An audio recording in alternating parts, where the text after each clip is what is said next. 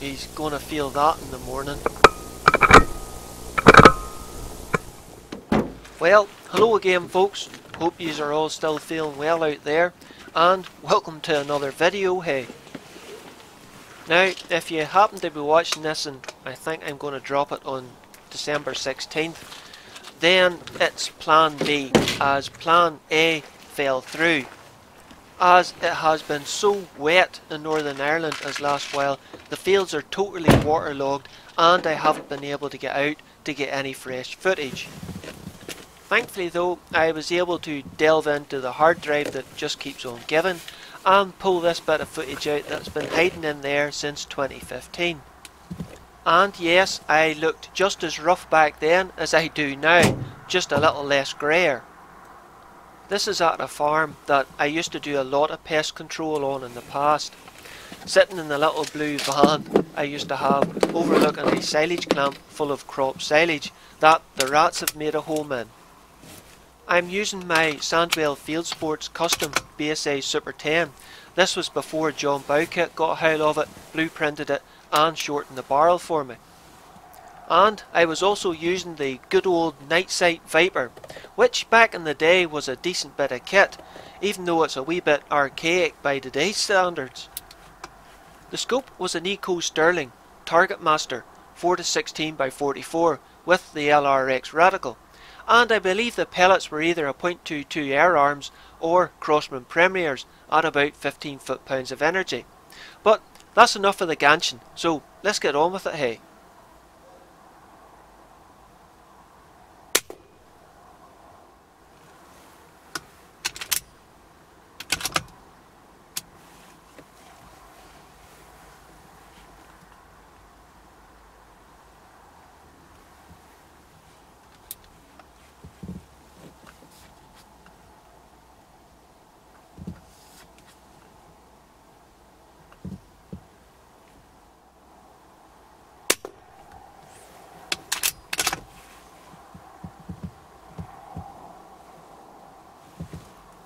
If you're wondering why I paused here, it was because I was running it through my head how tough was the sidewall in that tyre.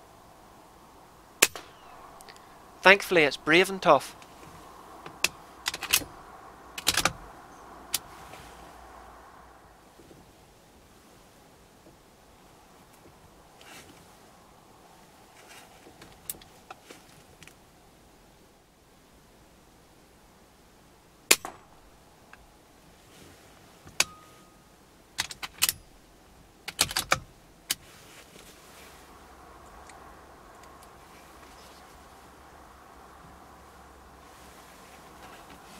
I think this was the first night I hit these rats, and as you can see they more or less totally ignored me once it got dark enough. But I did notice, once I hit them hard for a few nights, they did get very nervous once the IR from the NiteSite Viper hit them.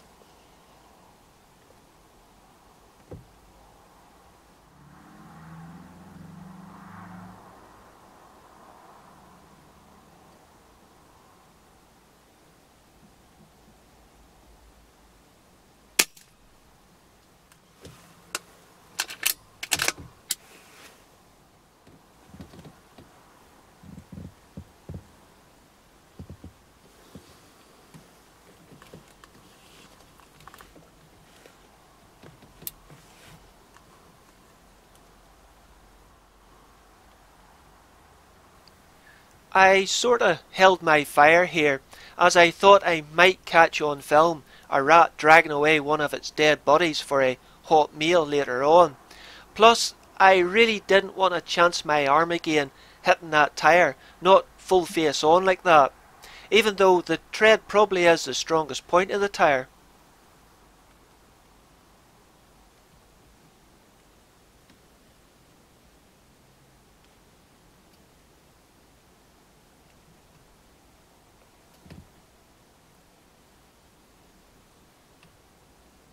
Oh, here we finally go. No, no, you dopey, furry little miserable, get you.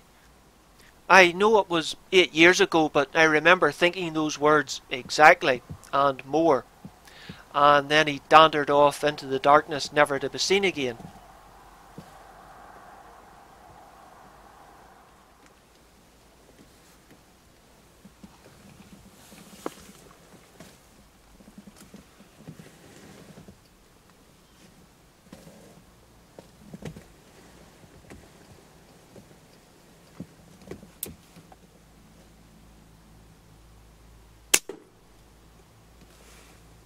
Not the best of hits. I think it just moved as I took the shot. Though it didn't seem to get too far before finally dropping. So a follow-up shot wasn't needed.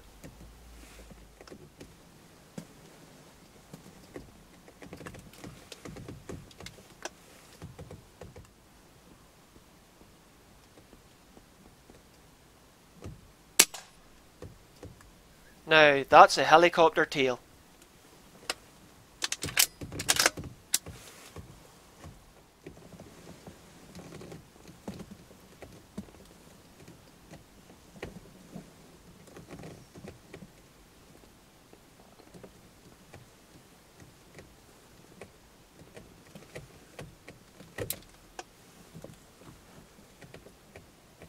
I bet you that rat's filling its face, as that's where the runner from before dropped down in.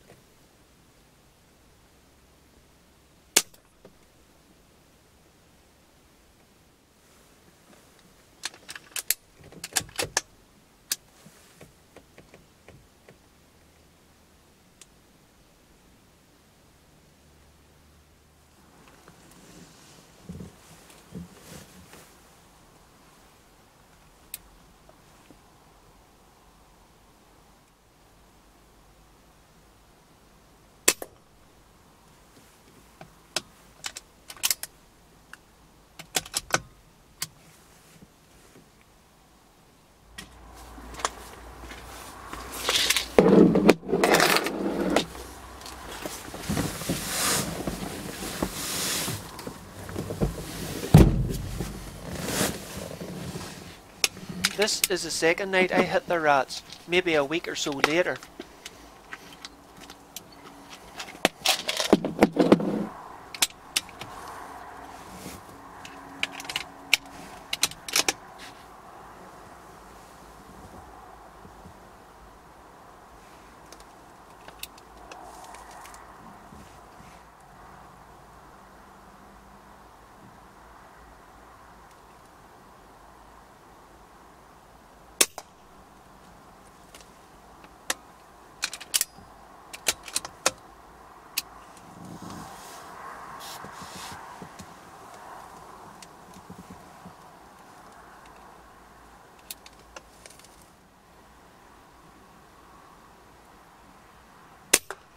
Straight down the middle.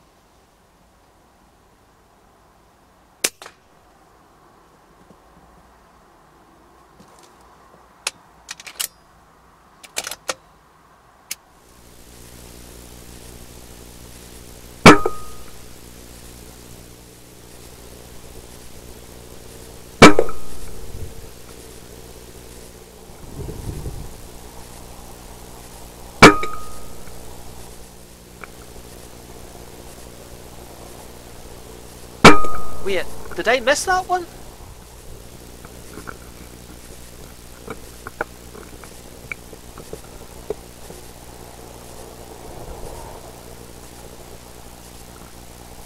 hang on, this one's coming straight at me. Oh, have you now? Just need to focus you a wee bit. Oh, wait. Ah, there you go. Wait. Oh, nuts, he's away.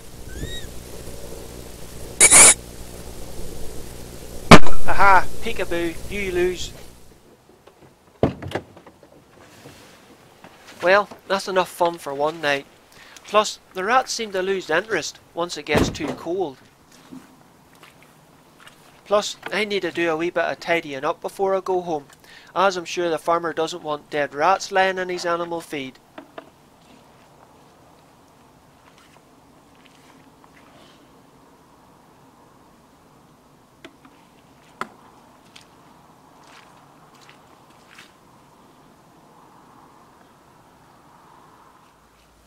But you can see the sort of damage the rats do digging into the silage clamp and onto the covers.